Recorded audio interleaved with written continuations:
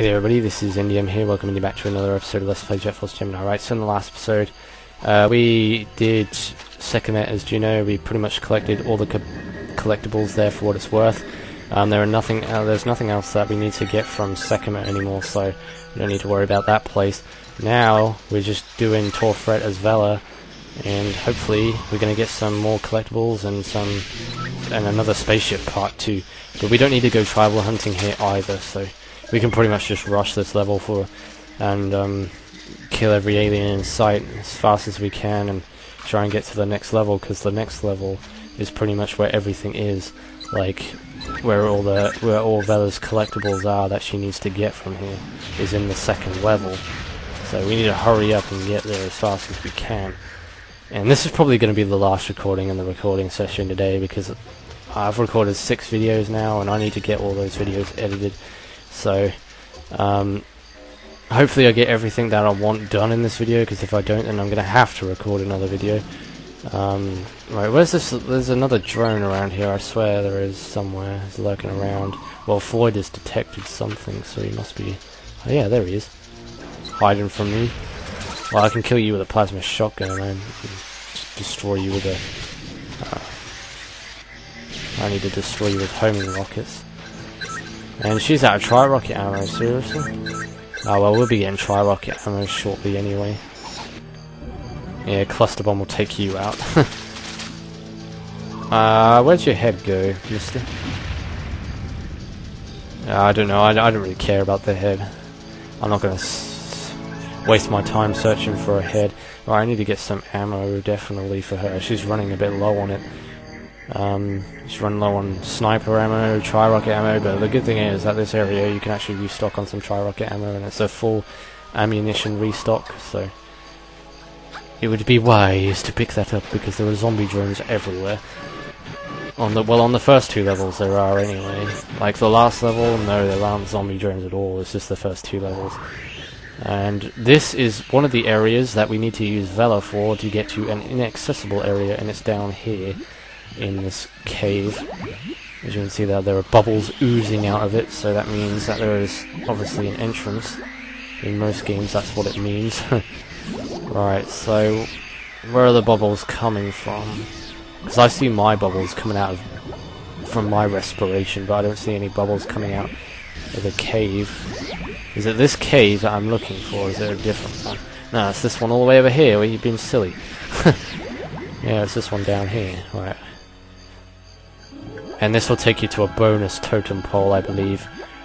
It won't take you to no tribals or nothing, no capacities. So it's just a little bonus feature.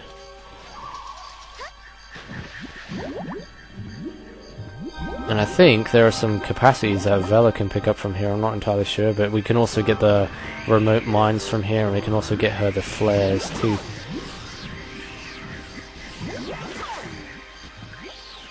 So, is there...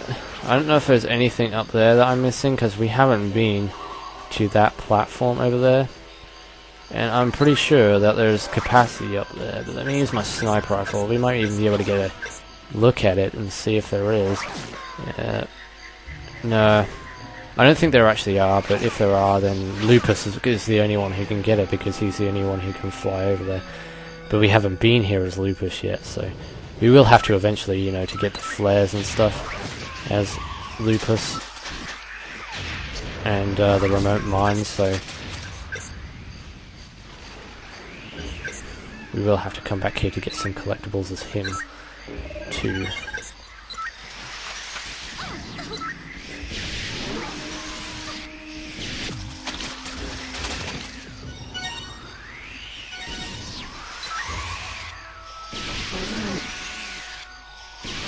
Well, commentary just suddenly got awkward. I've run out of things to say.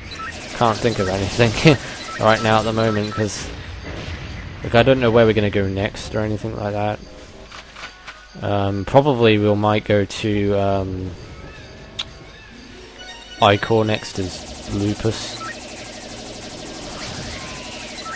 because pretty much what I want to do for... Well, actually I don't know, because there's still the SS Anubis that I need to clear out as well. I haven't cleared out that area yet, and there's still some levels in Ryth Esser I still haven't cleared out. So we might even go to SS Anubis again as Vela, probably. Yeah, Vela would definitely most benefit from the passageway level inside. No, actually, no. I think I'll probably go there as Juno instead, because there are capacities in there that he will benefit from too. So I'll probably go there as Juno, and then we've got the Rice Essa level as Juno to do, which will all get done in the next recording session. Probably not. It probably won't happen tomorrow because I've got plenty of videos recorded now. It'll probably be on Wednesday. I'll next record some Jet Force. It's now Monday, the 4th of August, 2014.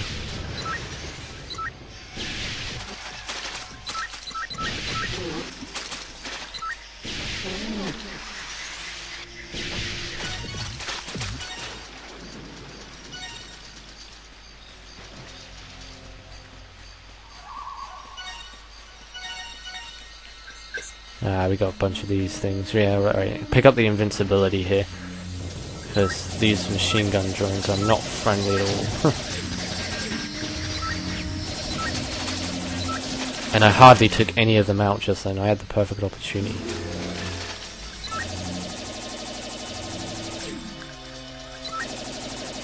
To take every single one of them out, and I just completely missed my fire. It's all over the place.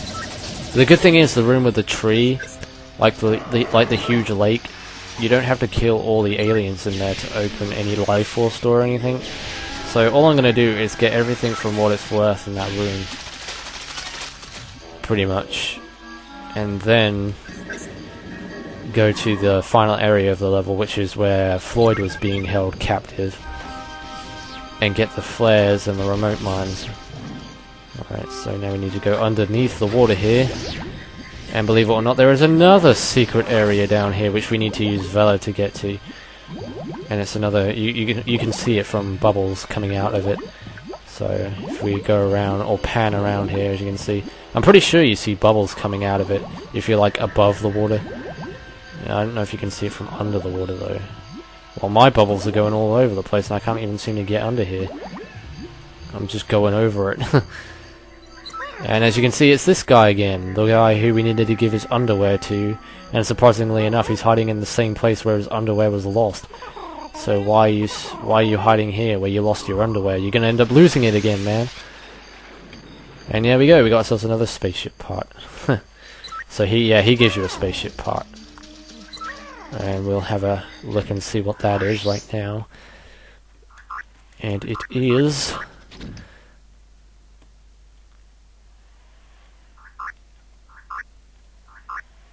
It is the cargo bay key. Wow, that looks very cyan bluish color, like the crystal that's sticking out of it. I like the color cyan blue. Like that's one of my favorite colors, cyan blue.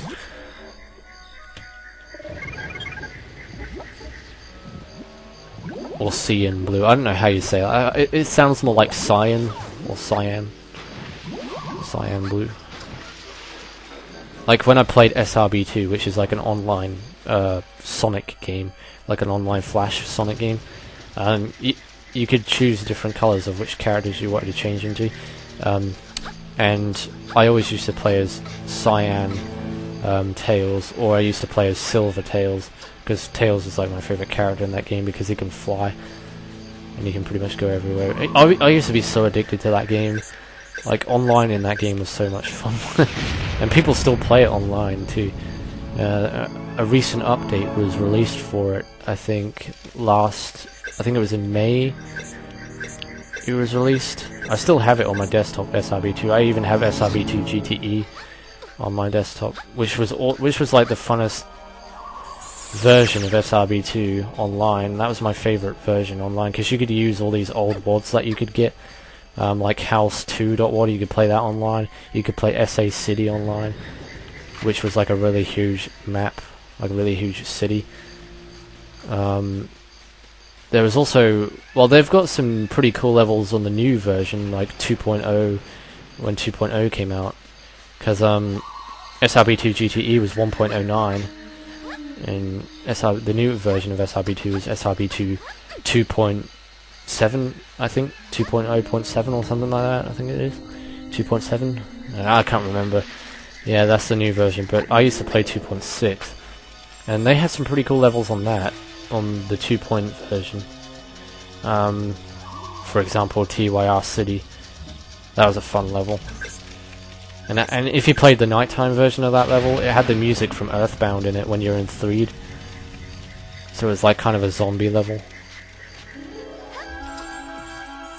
But you could play match in that level as well, and playing match and tag, hide and seek was really fun.